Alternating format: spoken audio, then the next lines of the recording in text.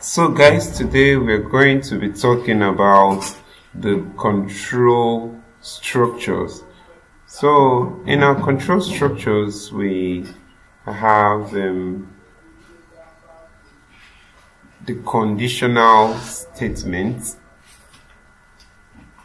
So the conditional statements includes the if constructs.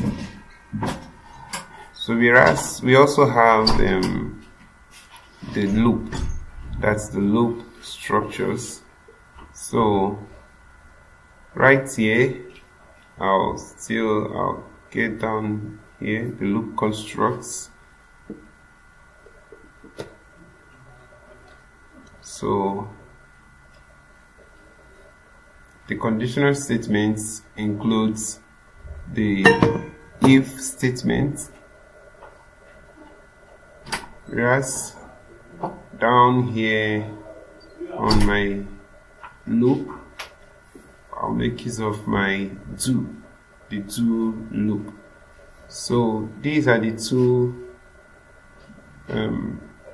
control structures we are going to talk about. So in this program, we are going to simply consider the if statements. So for the if statements, we are just going to write a simple program. Alright, let me wipe off this. Then I'll start with my program name.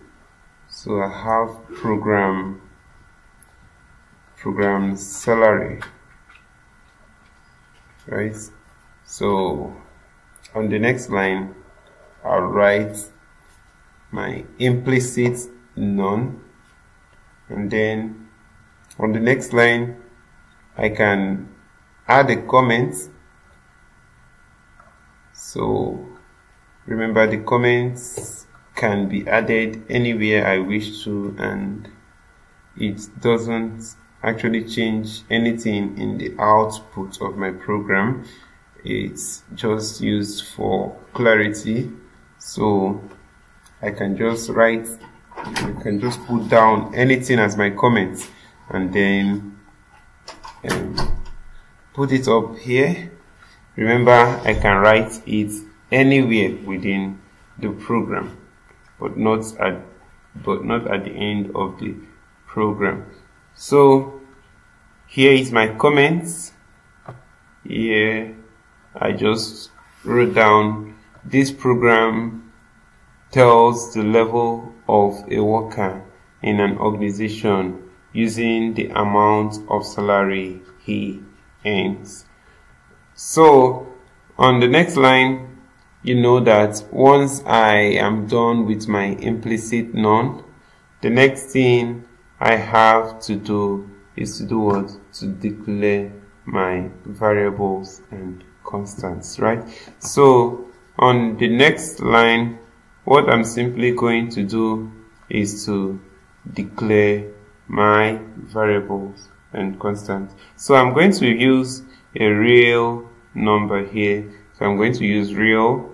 So I'll write my real and then right down here I'll simply write amount, and this is just the only parameter I think I need for this program.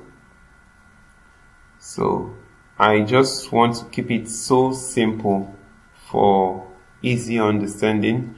So I'm using just one variable for this program, and would see the output. So then I'll start my main program. So I have here print. Remember that my print is my output statement, and these words that I want to reflect on the screen when the program is being run, I'd like to put it in a quotation. So I'll simply write down this sentence in a quotation. So I write here, please enter the amount of money the worker earns. So alright, after this, the next thing I would have to do is to read in the value, right? So that value, I'll read it in as amount. So remember that the value I'm reading in has to correspond with the initial value that I have set when I declared my variables. So I'll start my if statement. So I'll simply write if amount is, I'm denoting my amount with AMNT. You can use anything to denote your amount. You can just be as flexible as you want. So if amount is less than 1.0, then what will happen? I'll print something. So I'll want to tell you something. If the amount is less than 0, what do I print out? So what I'll print out when the amount is less than 0 is, maybe I can simply, okay, let me just write it down here.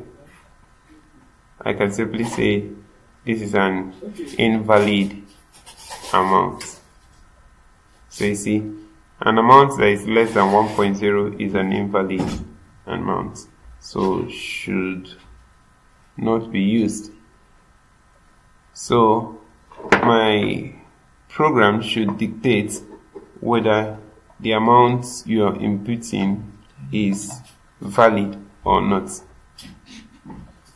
So for this, I've written here, this is an invalid amount. For any amount less than 0, probably less than 1 rather, probably if you have an amount from 0, -1, -2, -3, and so on, as long as the amount is less than 1, so my program would recognize it and simply do what? And simply not run it. So it will simply just display the print statement I have here, that's invalid amount. So I have here else if something else happens. So I just use my else if for a situation other than the first situation. So I'd like to put an else if. So the else if serves for another situation other than the first situation. So the other situation might be that the amount,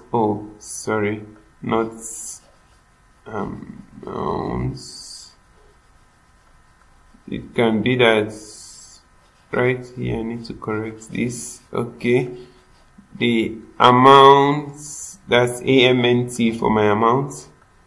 If the amount is greater than this and less than this,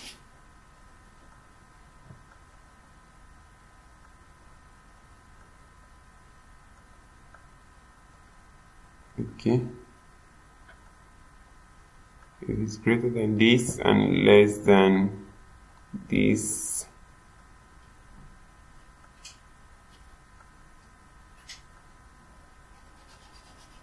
yeah, then something else still needs to happen.